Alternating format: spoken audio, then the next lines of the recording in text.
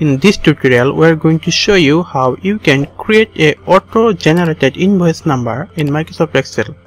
For this, here you can see that this is our invoice number cell, and we are going to generate a auto number here. For this, you just need to go to developer option and then go to your Visual Basic.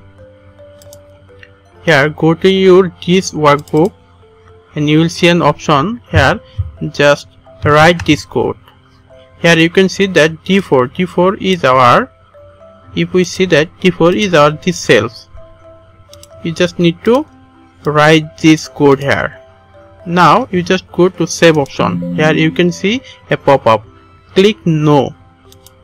Then you just go to your any of the folder. You just go download and just you need to select this Excel Macro enabled workbook and then save it and then close all the thing.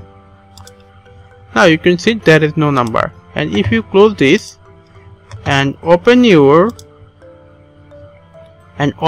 file, you can see this is your file, and click open this. You can see a auto generated number here. Now you can see that this is the invoice number 1.